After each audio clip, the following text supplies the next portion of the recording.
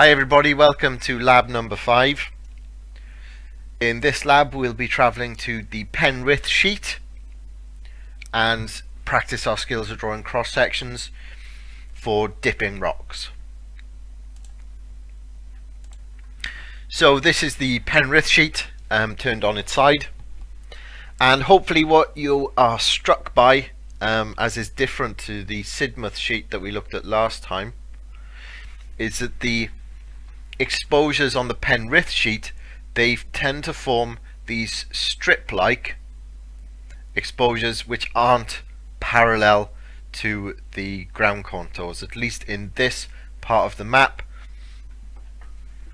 where we go from our Carboniferous limestone rocks into our Carboniferous coal measures, and then between those there's an unconformity on top of which we have Permian and Triassic rocks. You can see if we were to walk along the landscape in this orientation, all of the exposures that we cross would have this northwest southeast trending strip-like exposure pattern. Okay, that changes when we get to the far east of the map, where this sequence of rocks that have gone from the Carboniferous up to the Triassic, there's a massive great fault that runs along the map in that orientation, and then to the east of that fault we're back into our Carboniferous limestones, but they look more horizontally bedded. They're forming these bullseye type exposure patterns which are parallel to the ground contours, similar to what we saw in Sidmouth. But the bit of the map that we're going to focus on is everything to the west of this big fault, so we're going to largely ignore this material for the purposes of drawing our cross section. So that's the general structure of the map. We have these beds which are dipping at relatively low angles towards the east, and that dip is causing the rock units to have these strip-like exposures which run the length of our map. So that's lots of geography. It's not particularly complex. There is something of an unconformity here between the Carboniferous and the Permian rocks. All of the rocks have been faulted. There seems to be this older set that's trending towards the northeast, which have been cut by this younger set which are trending towards the northwest. You can see that when we follow these northeast trending faults, they stop at those faults, at the northwest faults, which indicates that they're older and have been cross-cut by this younger sequence. But aside from that faulting, we have these gently dipping beds that are dipping towards the east-northeast. And what we're going to try and do is answer some questions about the rocks that we see, and then draw a cross section through this area. So lab 5, there's a series of questions that ask you to interpret the outcrop patterns of rocks, to measure the thicknesses and widths of different features on the map, to calculate some exaggerated dips using simple trigonometry, and then to draw a cross section on the panel following. So in the next part of the video I'll take you through a demonstration of how we would tackle a map like this and draw our cross section, and along the way that should give you the information you need to complete the lab. So I'll see you in the next bit of the video.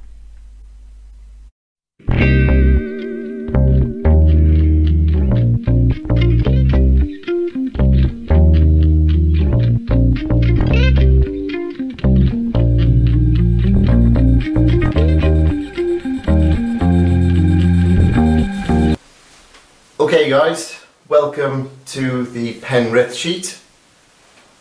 In this part of the video I'm going to show you my method for drawing a cross section for these uniformly dipping rocks, and to see what they look like in the subsurface. This is your Penrith map, and you can see that most of the outcrops in this western half of the map, they form these strip-like exposures that run down the length of the map. Okay, that sort of exposure pattern indicates that these rocks have a uniform dip. We don't see any repetition, so we don't think that they're folded. In this part of the map we don't see any sort of bullseye-like exposure patterns that are parallel to the ground contour, so we don't think that they're horizontal. And the outcrop patterns themselves, they're not perfectly linear and straight across the region. They kind of bend and deflect around the topography, indicating that they're not perfectly vertical. They've got some angle of dip. So that's the sort of story in this region of the map, where we go from the Carboniferous limestones to the Carboniferous millstone grit and the coal measures, before there's an unconformity between these Carboniferous rocks and our Permian sandstones. So that's the general stratigraphy. But then as we get to this point, you can see that our Permian sandstones and Triassic sandstones, they've been truncated by this rather significant set of faults. Down here you can see the name, the Lanthwaite fault, and here's the Elsk-Gill fault, and you can see that that's truncated these Permian sandstones, and to the eastern half of the fault has emplaced next to them some of these Carboniferous limestones, these blues and oranges. Now you can estimate the amount of displacement along that fault by looking at the stratigraphic thickness that's been lost between our Permian sandstones and our Carboniferous limestones. When I say lost, I mean the juxtaposition has brought these very much older Carboniferous rocks up to in contact with our much younger Permian rocks. Okay, so looking at your stratigraphic column, between those 2 points you've lost the entirety of the Millstone Grit series as well as the coal measures. Now when you look at the rocks on the eastern side of the fault, you can see that their outcrop changes completely relative to those on the western side of the fault. On the eastern side of the fault you can see that these outcrop patterns are forming these concentric rings which are parallel to the ground contours in most places. And that indicates that the rocks on this side of the fault, on the eastern side of the fault rather, are still pretty much horizontal. They're not dipping like the rocks on the western side. The rocks on the eastern side, they look like they're relatively flat. Now this fault isn't the focus of our cross-section today. Indeed, our cross-section doesn't quite extend that far, but I just want you to see this difference in outcrop styles between rocks which have a dip, a uniform dip, and rocks which are still largely horizontal. So just take a moment to look at that difference in outcrop pattern. Now what we're going to do is start drawing a cross section, and what I've done is used 2 bits of tape to show the 2 corners, the 2 extremes of our cross section. So what we're going to do is draw a cross section along that line to show what the subsurface geology in the area would be doing. So what I'm going to do now is zoom in on that area, and then we can get drawing. I've got my tools ready. I've got my propelling pencil, I've got my compass, my protractor rather, I've got my ruler, I've got a delightful range of colouring pencils, I've got a calculator, and I've got a pen to write myself some little notes as we go along. So if you want to get together your tools, and then we can start drawing our cross section, and then that'll help us finish up with our lab. Okay, see you in a second.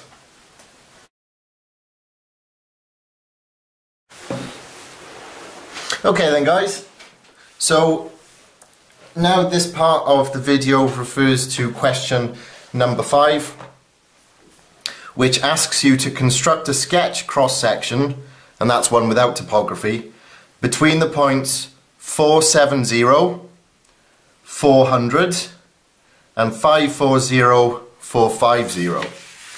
So what I've already done is gone to the 470 grid line and the 400 grid line, and that's this piece of tape there. So that's my first point on the cross section.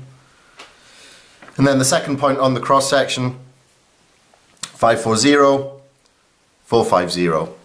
So what we're trying to do is see the subsurface geology along a line that connects these 2 points. Okay, now with any map that you have, never ever mark it. I'm just doing it so I don't have to keep knocking the camera as I clumsily move my piece of paper around. Okay, so this question asks you because the dip of the rocks around here isn't particularly large, they're only dipping at about 10 degrees or so. This question has asked you to construct a cross section which has 4 times vertical exaggeration. So we're going to stretch our rocks and change our angles of dip. In order to do this, we'll need to draw the dip of the beds to take into account this exaggeration using the formula that's given to you at the bottom of your screen and on the PDF of the lab book. But let's get to that in a minute, and first let's start drawing our cross section. So I've got my strip of paper, and I've lined up my strip of paper so that it goes through the corners. This is B, and this intersection here is A.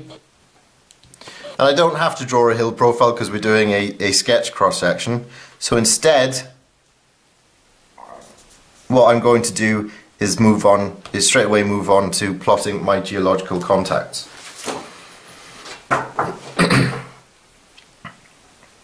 So from A all the way to this point, we're in the Carboniferous Millstone Grit. So I'll just give that an MG. And then we've got a thin sliver here of the coal measures. And then all the way from there until there, we're in this Penrith sandstone. And then we've got a fairly interesting interbedded sequence here in the Permian Eden shales, and I'm just going to mark these thin beds, these dolomite beds that are in the Permian shales, and mark on in between them as and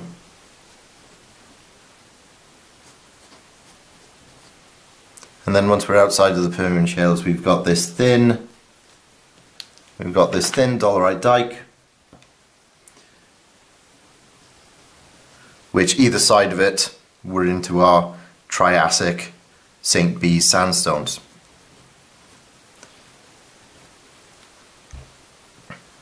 Now also, what we've neglected to put on this cross-section line are we have these faults which I'm marking in a different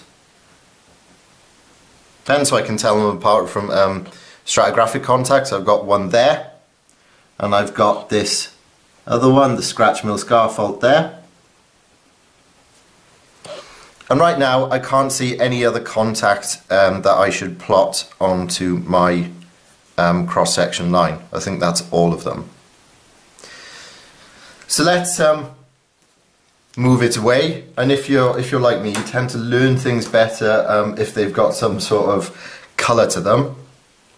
So what I'm going to do is just mark on my cross-section line. I'm going to mark on the colour of those rocks. Slightly difficult when you've just got some shades of grey, but I've got my millstone grits which are a slightly lighter grey than my coal measures, and then I've got an enormous expanse of my Penrith sandstone in orange. Yeah, all the way up to there. Then I go alternating yellows in my Eden shales with these purple dolomite embedded, and then I'm into my St. Bees sandstones, sort of almost the right colour.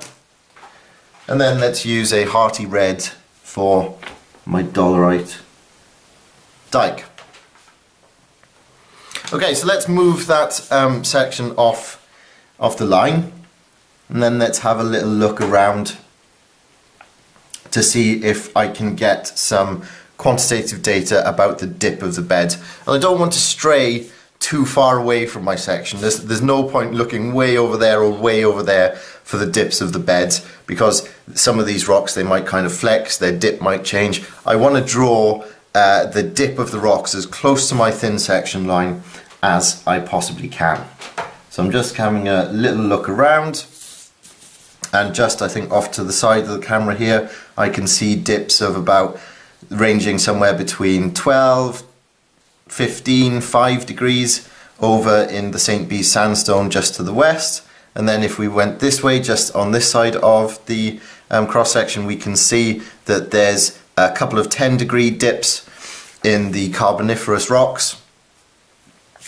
So what I'm going to do with my faith as a geologist, I'm going to assume that if our rocks are dipping somewhere around between 5 and 15 degrees on the east side and about 10 degrees on the west side, I'm going to assume, because I don't have any more specific information, that all of these rocks are dipping at about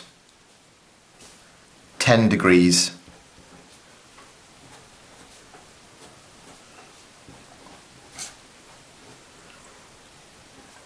over onto the east. Okay, so those are my sedimentary rocks. That's the dip of my sediments. Okay? Now, looking at the faults then, they don't typically have any dip associated with them. Instead, you'll have to infer what the dip is based on the outcrop pattern of the fault itself. And our cross section has crossed these two faults, the Scratch Mill Scar fault and the Abbott Muss fault going this way. They're the only two that cross our cross section line.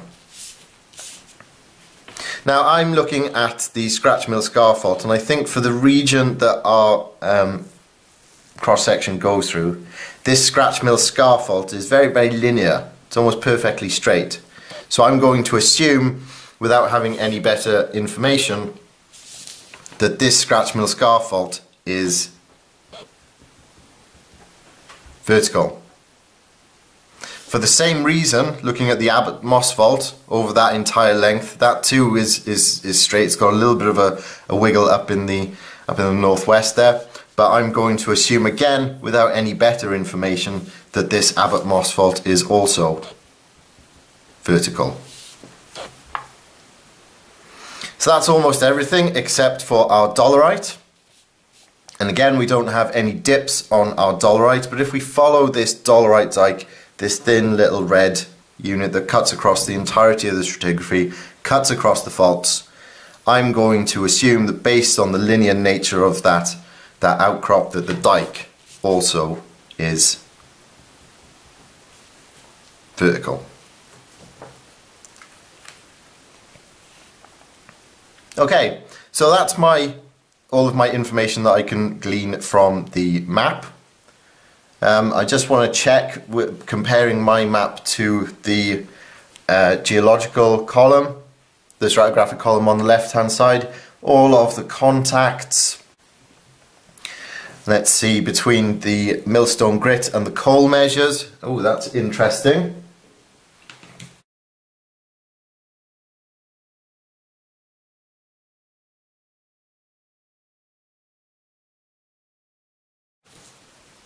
We have between the millstone grit and the coal measures, we have a little unconformity there, a gap in geological time.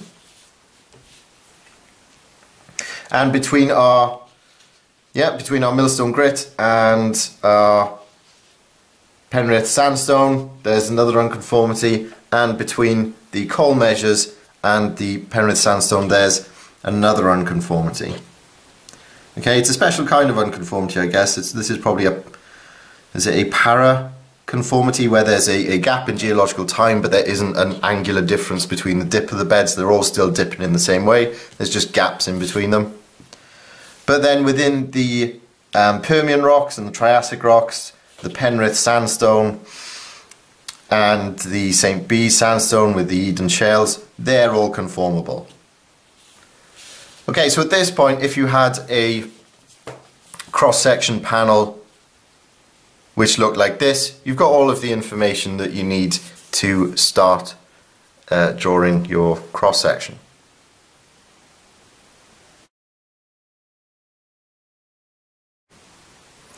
Okay, so now we're onto our cross-section panel, and we can take the data from our cross-section that we made using the map, and we can plot it onto our cross-section panel.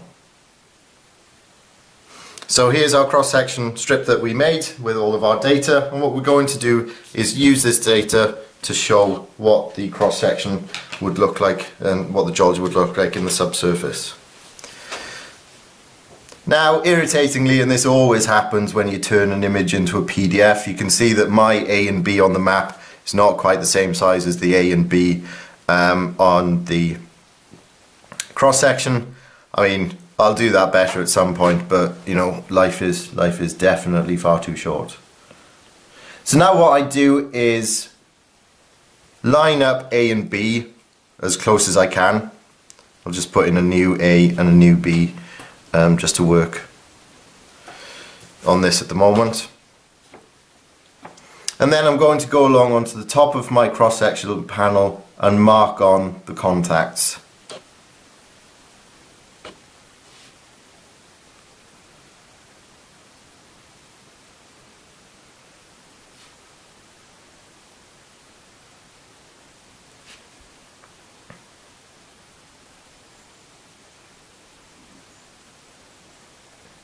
Yep, and then with the fault, I'll just mark that on lightly as a fault, and then these stratigraphic contacts, which are unconformities, just as a little note to myself. I'm going to remember that. And it's always good to have one of these pencils that has a rubber on the end, so that you can remove these little notes to yourself later on. Okay, I'm not going to bother putting the colour in. Or shall I? Tell you what, I will. I'll just put on a little kind of very thin veneer of colour, just to make it feel like I'm making progress, which, you know, funny enough, we are. So from there to there, we're all in orange. We're all in the Penrith sandstone. Big, thick bed of it. Just a very thin veneer on the surface, and then we're into our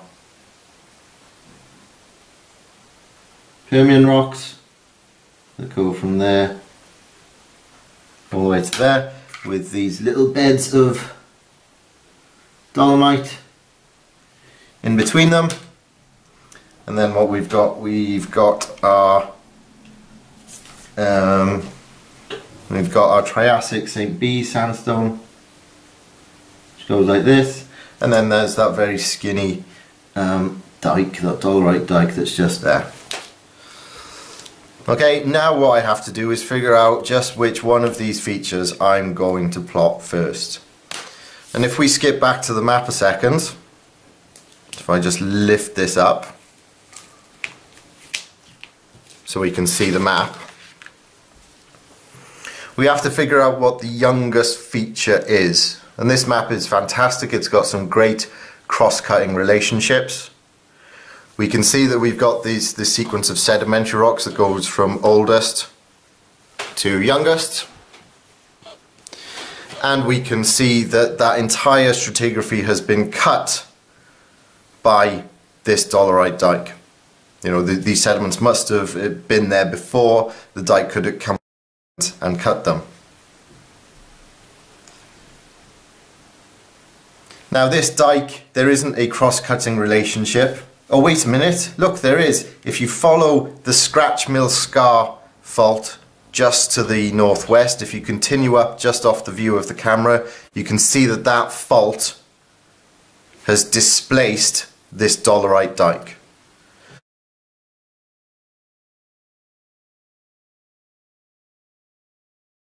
So the Scratch Mill Scar fault must be the youngest thing. Then the next youngest thing must be the dolerite dike. And then the next younger set of rocks are our Triassic, then Permian, then Carboniferous. Okay, so that's the order in which we're going to draw them. We're going to draw our faults first, these northwest, southeast trending faults, the Scratch Mill Scar fault and the Abbott Moss fault. Then we're going to draw this skinny little dolerite dike. And then we're going to draw our sedimentary rocks. Okay, so that's the order in which we'll draw our things, and we do it that way so we save ourselves any extra rubbing out. Okay, so next thing that I need to get out of my toolbox is my protractor.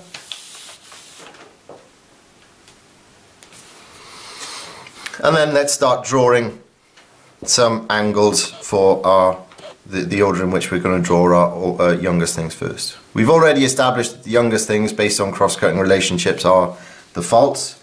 So what I'm going to do is get my protractor, crosshair, and then drop that onto the top of the cross-section panel at the point at which I've got my Scratch Mill Scar fault.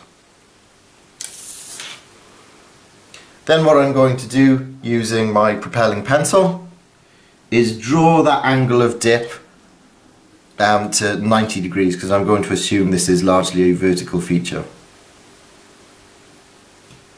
Okay, then what I'm going to do to show that fault in the subsurface is just draw those 2 points where it crops out on the surface at the right angle, and hey presto, I've got a vertical line. It's probably the most long-winded way you've ever been shown to draw a vertical line in your life, but this is just so you get into the process. Next fault is the Abbott Moss fault, which I'm also interpreting to be a vertical feature. So I get my crosshair of the protractor onto the point at which it hits the cross section on the surface, and I mark on at 90 degrees, and then I connect those two up. And I've got my two faults. Now the next youngest thing that we had was our vertical dike,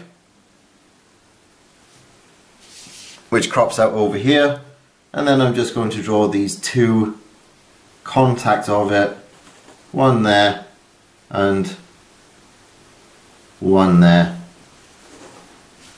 and so I've got my vertical dike.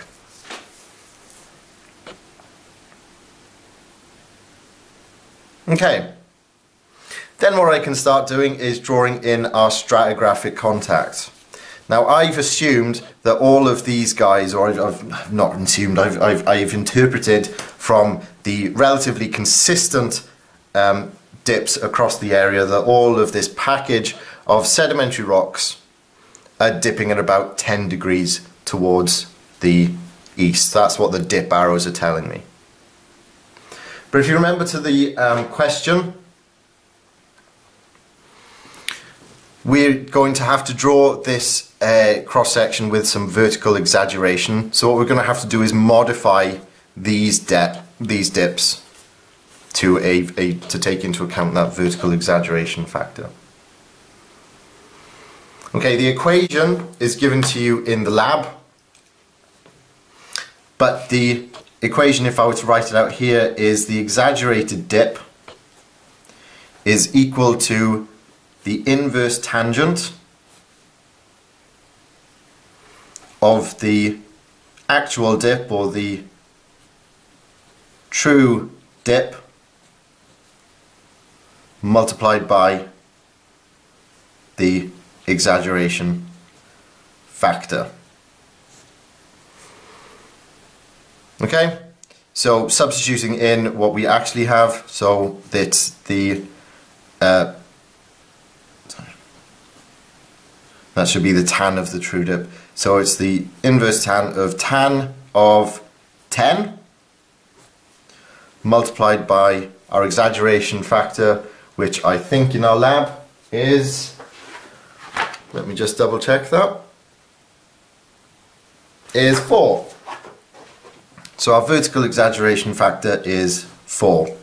So using my calculator, tan of 10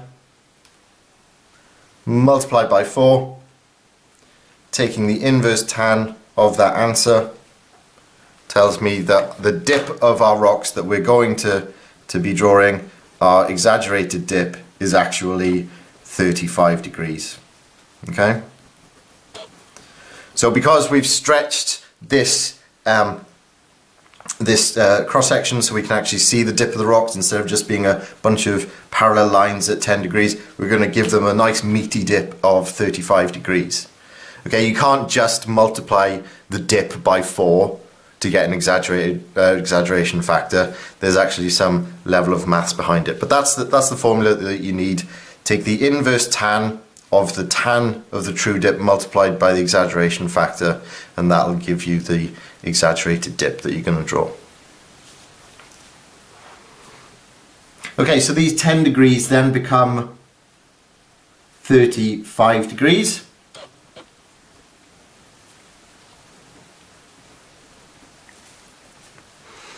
And that's what I'm going to start drawing my contacts as. So,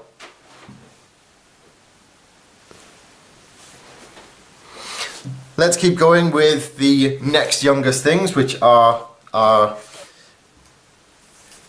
Triassic and Permian sandstones. And what I'm going to do is, for each one of my stratigraphic contacts, I'm going to line up the crosshair of the protractor with the mark on the top of the cross section, and then I'm going to count round horizontal 0, 10, 20, 35.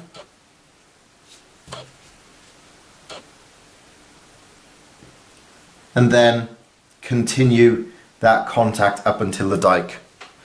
Now when it hits the dike, it's not going to just pass straight through the dike, the dike is in the way, but because when dikes are in place, they're not really associated with much slip. They won't displace contacts, they'll just kind of pop open the crust, intrude, and then go on their merry way. So what I'm able to do is continue that contact on the other side of the dike, okay, which shows how the contact between our Triassic St. B sandstone and the Eden shales, how that will continue past the dike. Okay, then what I'm going to do is continue that process. Got another one at 35 there. If I continue that and then step over the dike, and then I'll put its bottom contact. And when your lines are this close together, you don't have to keep marking 35 degrees on. It'll probably introduce more error than otherwise. You can just trust yourself to draw parallel lines.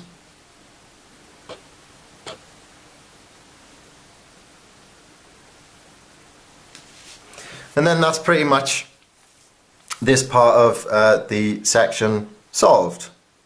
Now if we wanted to feel better, we could colour that in, but right now I'm just gonna crack on.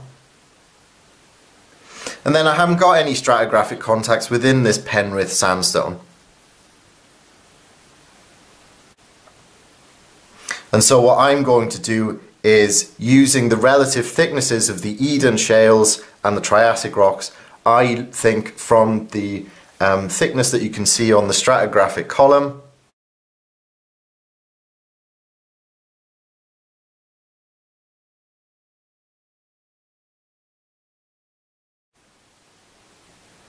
I think that the thickness of those rocks is similar to the thickness of the Penrith sandstone. So what I'm going to do is say from about here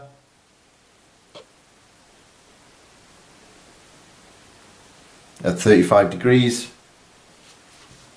That would be my interpreted base of the Penrith sandstone. Okay, so I'm just continuing. So I'll just draw this contact and then continue it down past the other side of the dike. Okay, at this point I'm going to leave this middle section, the fault bounded section of the Penrith sandstone, and instead I'm going to concentrate on the left hand side of our cross-section panel. And like I said from the start, we've been assuming that these rocks, or we've interpreted that these rocks are going to have a constant dip, which with our vertical exaggeration is 35 degrees. So I've got the base of the Penrith sandstone here and its contact with the coal measures. I've lined up the point on the surface of the cross section, projected it to 35 degrees, and I'll just join them up, but I'll stop when I hit that fault surface, because at the moment I'm not certain how much slip has occurred along that fault, so I don't really know where it's going to continue. So I'll do the same thing for the base of the coal measures, get that in at 35 degrees, and we're golden. Now, what we're going to have to do is figure out where the boundaries for the coal measures and the millstone grit are beneath this middle section of the Penrith sandstone. Now what we should do is first of all look at the map and see if it can give us any information about which side of the fault has been moved down relative to the other. So if we just go and have ourselves a little look at that scratch mill scar fault on the map. If we look along that map, the fault trace, every now and again you should see a little tick on one side of the fault plane. Now have a look at what that tick means in the key for the geological map, and you should see that that tick denotes which side of the fault has gone down relative to the other, which side has been thrown down relative to the other side.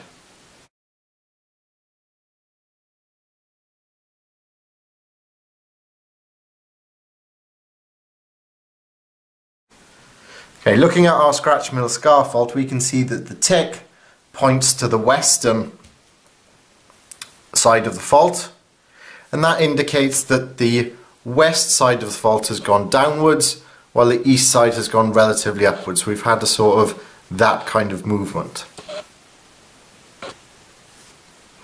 So what we can do is take that information and go back to our cross section, and we can add in that sense of movement along the fault. So the way that we do that is to use a little half arrow to show that the western side of the fault has gone down relative to the eastern side of the fault.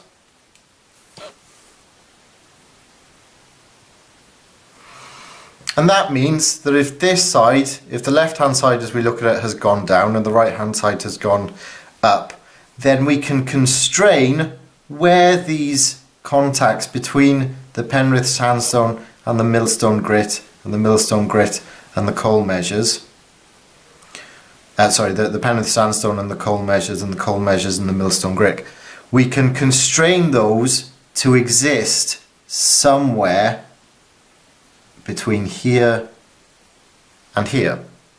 They can't be any, this side of the fault, the right hand side of the fault, can't have been pushed up that much further, because if it had, then they would those coal measures would intersect our cross section somewhere in here. So we can constrain them to being somewhere within this. And because I have no other information to figure out the exact precise displacement of the fault, I'm going to say that the Penrith sandstone and coal measure contact, the base of the Penrith sandstone is there. Then what I'm going to do is get my protractor,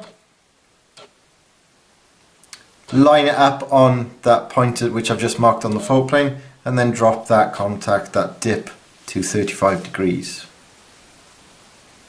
Now, because I've interpreted this, I'm going to denote it with a dashed line. And if this dashed line represents the base of the Penrith sandstone in contact with the top of the coal measures, then I need another one to show the contact between the coal measures and the underlying millstone grit. So that's where I'm going to interpret that it would hit the fault plane.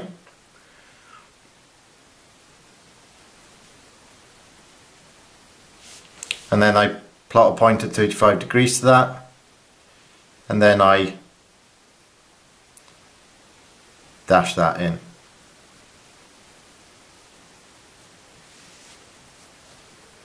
I can also give the contacts between the coal measures and the underlying millstone grit on this side of the fault by assuming, or by just using, that apparent thickness that I've assumed everywhere else. So that's about there.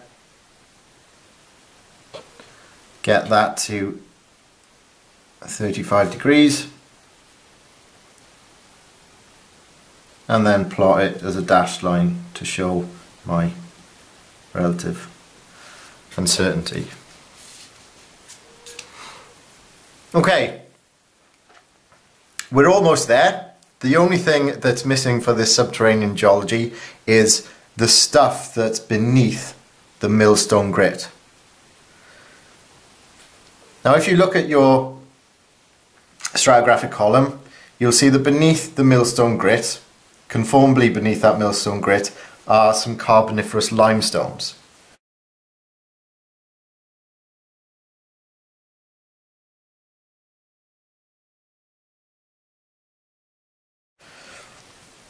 And exactly the same way as we did over here to estimate where the base of the Penrith sandstone would be beneath our Permian rocks, where the base of the Penrith sandstone would be, we can also use the stratigraphic column to calculate or otherwise infer where the base of the millstone grit series would be. Now, based on the relative thicknesses in the stratigraphic column, I'm going to say that about there would be a good estimate. And because those limestone rocks are conformable with the overlying millstone grit, I'm going to plot that again at 35 degrees. So here we go. I've inferred that contact between the carboniferous millstone grit series and the carboniferous limestones. Now you can do that more precisely by using a calculator to look at the exact or to calculate the thickness elsewhere. But right now I'm going to use that as a pretty good estimate. So now what I can actually start doing is, now that I've finished all of my contacts, I can start colouring in my geological cross-section and get the finished article out of the way. So I'm going to start with colouring in our happy little dolerite dike in red. Then I'm going to move on to our Triassic sandstones.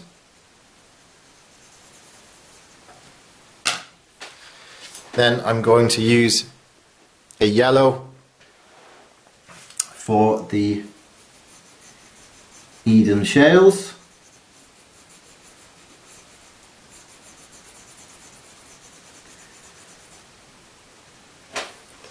And my purple for the interbeds of dolomite.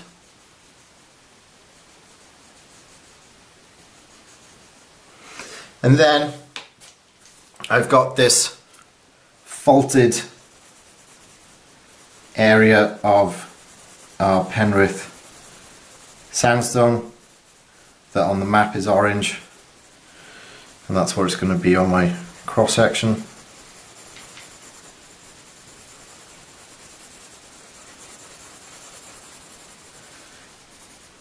Obviously, if you've got the time and you take pride in your work, which you all do, I'm sure, you take time to shade this correctly.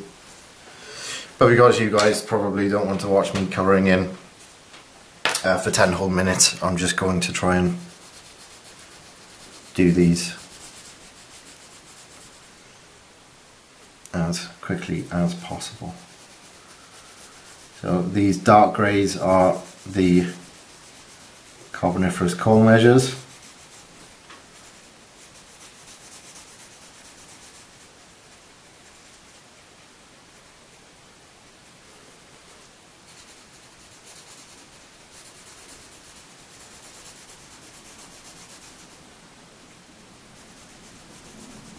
Maybe on the video I might try and edit this to speed up. Or I guess you guys could just skip over until I'm doing something a bit different. So that's our coal measures, and then very lightly, let me just show the millstone grip.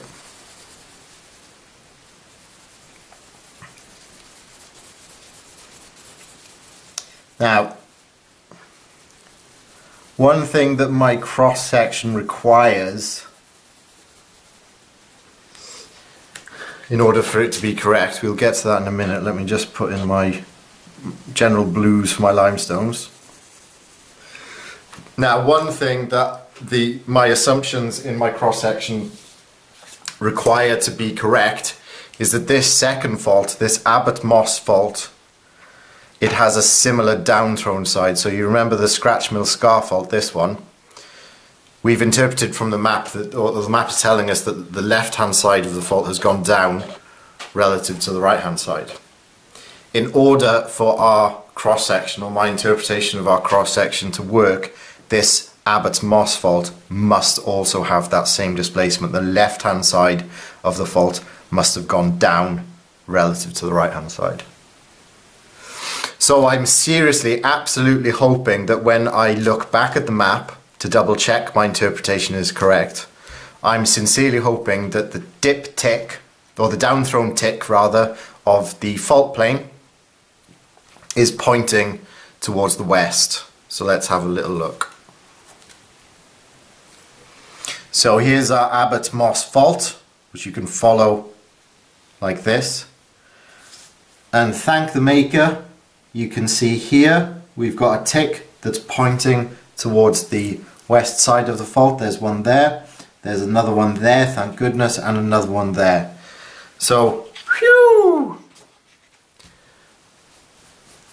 our cross-section interpretation holds true with our map interpretation. So we can just put those arrows, those half arrows, to show the sense of movement along that fault.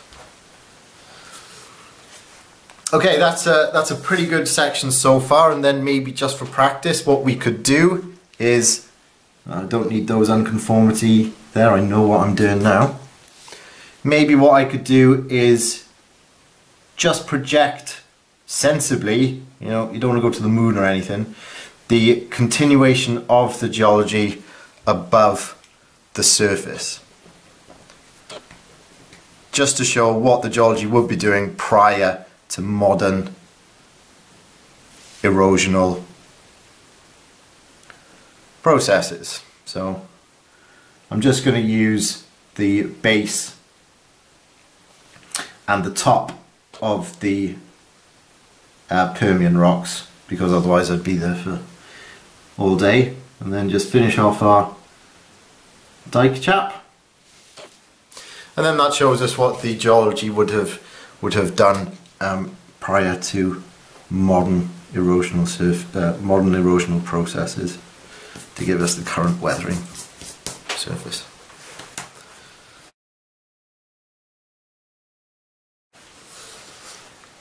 Okay, now we're on to the point at which we need to do our housekeeping measures to give it a scale and to give it a key and so on. And because we've used this vertical exaggeration, we have two different scales. We've got the horizontal scale and then we've got the vertical scale, and the two aren't the same because we've stretched, we've pulled our cross section in the vertical axis to give us that exaggeration factor. Let's start with the horizontal scale though, because that's dead easy. If you think about what we've done for our cross section, all we did was take the information from the map, put it on a piece of paper, and then transfer that onto a cross section. So we haven't changed the scale of the map, we've just transferred data from one to the other. So we can use exactly the same scale for our horizontal scale on the cross section as is provided to us by the map.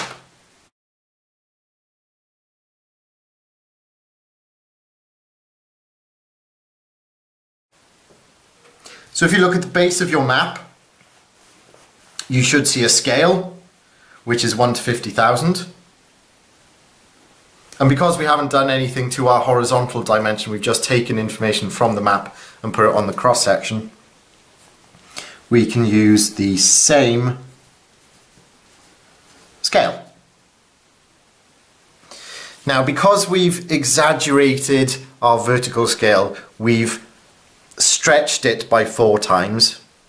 For every unit, we're seeing 4 times less than compared to the horizontal scale, if that makes sense. We've stretched we started with our horizontal scale and then we stretched it by a factor of 4. So our vertical scale is simply 50,000 divided by 4, which comes to 1,225,000.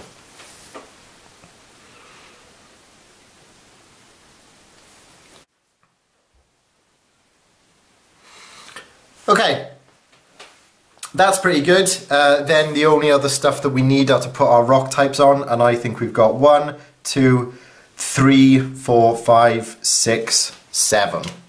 So on the left hand side here, I'm just going to give me a key of 1, 2, 3, 4, 5, 6, 7. 1, 2, 3, 4, 5, 6, 7. I'll just turn those into squares. You guys can obviously do this with a ruler, and you can hold your ruler straight, I hope. And then we simply add in usually in stratigraphic order that makes the most sense, are rocks. So what I've got is at the base I've got my Carboniferous limestone, then I've got my millstone grit, then I've got my coal measures, which then give way to the Penrith sandstone. Then I've got my Eden shales with intervening or interbedded dolomites, and then on top of those I've got my Triassic St. Bees sandstones, and then separate from that I've got my dolerite, so we could give that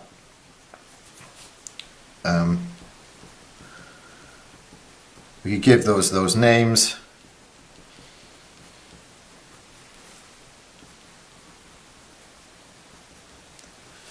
And then coal measures, and then let's go for the millstone, and then we've got carb limestones.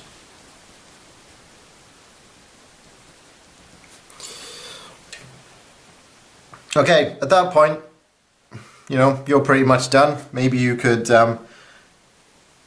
say which fault they are. So this is our Abbott Moss, fault, and this is our scratch mill scar fault. And then at this point, presentation issues aside, you've got a defensible cross-section for the area. So have a go at this yourself, and we'll get together when things are back to normal, and we can see how well we've done in understanding generation of cross-section. Thanks for listening, guys. I'll see you in the next video.